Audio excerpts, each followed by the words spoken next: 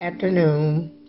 I was doing this video to explain how I met my king, and pretty much my story is it's not that long because I just met him not too long ago, and pretty much we're not married, but we have discussed getting married and combining our lives together.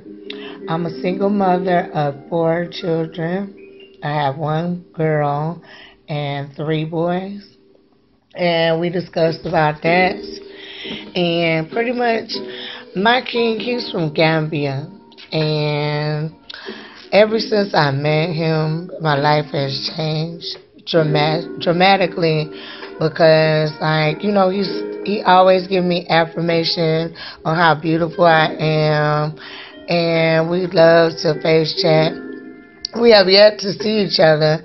I'm gonna throw that in or whatever. So we're basically in a long distance relationship. So, I heard other videos with the international wives of African men where, they were saying, do you have any problems with language barrier?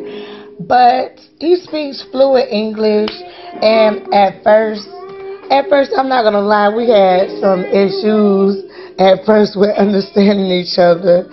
So, like, at first, it was like we almost got into it a little bit because I didn't understand what he was saying, and then we would go from video chatting to typing the message, just like the young lady said on the other video. But pretty much, he's a king, and he makes me feel so good inside with his words and how he treats me and how he stares at me on video chat.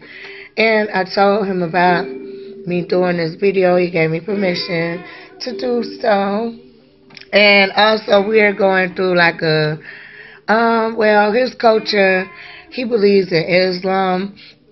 And me, myself, I believe in African spirituality, where I study, like, the original culture of Africa and, with, spiritual alchemy and pretty much